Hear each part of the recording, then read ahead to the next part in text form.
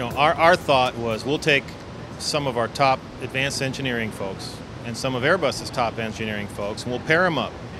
And we sent them out 2 by 2, and we sent them on an innovation hunt. And no better place than Oshkosh, because AirVenture is just literally chock full of every idea under the sun. And they came back with some phenomenal findings.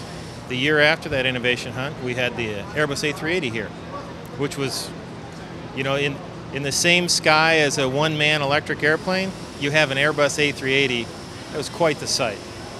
People who love aviation the same way all around the world.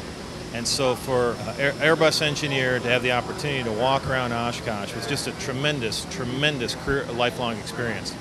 But what they really took away was that there is just an amazing amount of innovation going on here at Oshkosh. Small inventors.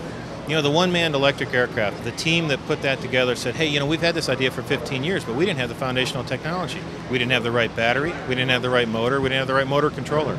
Those are the foundational technologies that we, GE, are highlighting here this week and highlighting in the Manned Electric Flight Symposium sponsored by the EAA AirVenture. The Wright brothers didn't fly a 787. The Wright brothers flew a Wright Flyer. But only 100 years later, we have basically a 787. So that's the path that electrification of airplanes is on. I think that really is what GE is, right? Our founder is Thomas Edison. Thomas Edison was our first CEO and a pretty innovative guy. And so the people that created the first X-ray machine were GE.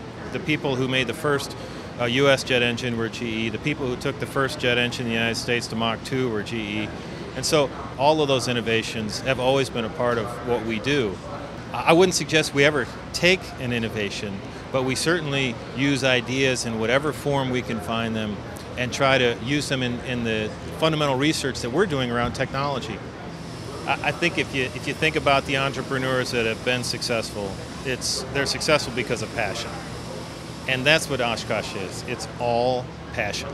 This is 10,000 airplanes and 150,000 people a day who are just absolutely passionate about aviation. And if you're going to be successful as an entrepreneur, whether you're the entrepreneur for battery technology or you're the entrepreneur for an innovation in aerostructure, that passion has to be deep inside of you for you to be successful as an entrepreneur.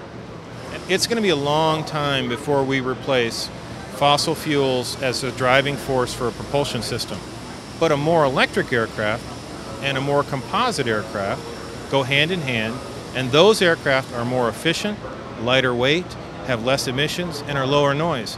And those technologies are going to be used to power a manned electric flight and are going to be used to facilitate the systems on large aircraft.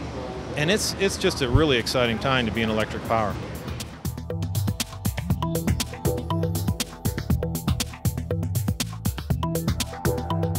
Aero-TV is brought to you by Integra Release 9 sets a new standard with the easiest to use pilot interface in all of general aviation.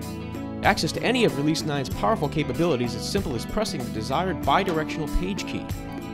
Pressing the same key in a desired direction navigates through the clearly labeled tabs with no more guessing as to what a given pilot input would do.